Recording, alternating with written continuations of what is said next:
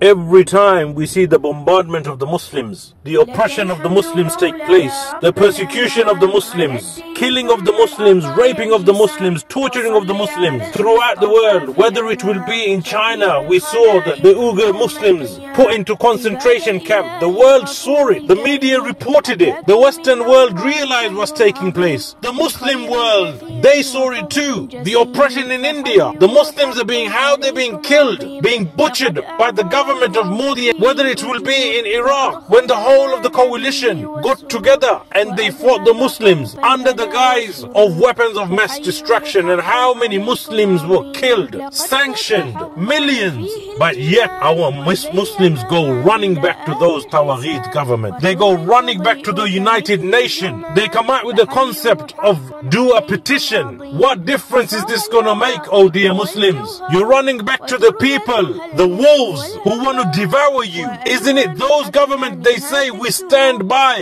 the oppressors so they can oppress the Muslim lands, the Muslims? When are we going to learn the lessons? As Muslims, we are people who submit to the command of Allah subhanahu wa ta'ala and the Sharia that the Messenger Muhammad sallallahu alayhi wasallam was sent with. Go back, open the Quran, open the Seerah of the Nabi Muhammad sallallahu alayhi wasallam. See, the blueprint is there. How did they manage to battle? How did they manage to fight? How did they manage to become victorious? How did they manage to resist the occupiers? And how did they manage to prevail justice in society? Open the book, Ya Muslim, carrying the banners, the flag of nationalism, calling for nationalism, calling for Wataniya, Qawmiya, Hizbiya. All of this is not from Islam. This does not unite the Muslim Ummah. Victory will never be given if we hold on and go to the United Nations and the Tawagheed for solution. Rather hold on to the Quran and Sunnah, the rope of Allah. وَاعْتَسِمُوا حَبْلِ اللَّهِ جَمِيعًا وَلَا تَفَرَّقُوا. Hold on to the Quran and Sunnah and do not be divided. Message is simple. Those so-called du'a who have millions of followers calling for two-state solution for Palestine. Is this the solution that the Nabi Muhammad sallallahu alaihi wasallam would have gave to his Sahabas? Is this what the Sahabas would have taught to the Tabi'een and the Tawba Tabi'een? Is this what the Ummah has come to? The ulama remain silent. You are people who are supposed to inherit from the Prophet, and the Prophets never carried dinar or dirham. Rather it was the knowledge and the struggle they left behind. Al-ulama warasatul anbiya. You are people who are ambassadors of Islam. If you can't call for the right call, the right solution, then remain silent. Do not misguide the masses coming out and protesting together. I am not saying there's anything wrong with protesting, as long as you can identify and differentiate yourself. Your call has to be the call of Tawheed. But if you are coming out in the masses and carrying the flag of nationalism, there will be no unity at all, my dear Muslims. 2 million people protested for Iraq war. What happened? And then later, the people found out there was no such thing as weapon of mass destruction. WMDs, there was no such thing. Yet those millions and millions were killed. Who accounted those leaders? When are we going to stop running back? When are we going to stop running for a solution to those Tawagheed governments? Those rulers from the Muslim lands, they are all in it together. They are the wolves who hunt in pack. That's what they're doing, trying to devour the Muslims. Did the Nabi Muhammad sallallahu alaihi wasallam not tell us that they will gather together and they will feast from you? Nations will gather, they will feast from you. This is what the Prophet sallallahu alaihi wasallam said.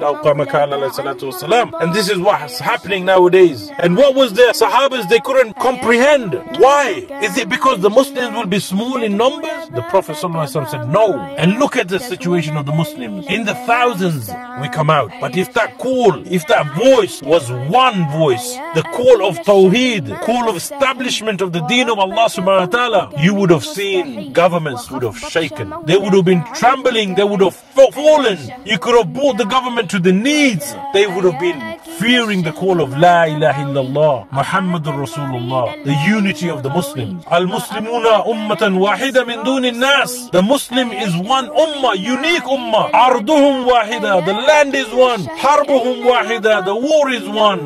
The peace is one, the honor is one, and each and every one of the Muslims can represent the entire ummah of the Nabi Muhammad sallallahu alayhi wasallam. Return back to the the Quran, return back to the Sunnah. If you are going to come out on the streets, marching in the thousands and even in the millions, then make it one voice, the voice of calling for the deen of Allah subhanahu wa ta'ala to be dominant. This is exactly why Allah subhanahu wa ta'ala has sent the messenger Muhammad sallallahu alayhi wa sallam, huwa allazi arsala rasuluhu bil huda wa deen al haqq liyudhhirahu ala ad-din kullih wa la yukari al mushrikun wa la yukari al kafirun. It is He, Allah subhanahu wa ta'ala, who sent the Nabi Muhammad sallallahu alayhi wa sallam with the deen of truth and the guidance, so he may dominate. He may dominate. And in order for that to return back, the voices of the Muslims need to be one in unity upon Tawheed, upon the Quran, upon the Sunnah. None of this solution the United Nations will give, the democracy will resolve. Man-made system never resolved anything. Look at the history.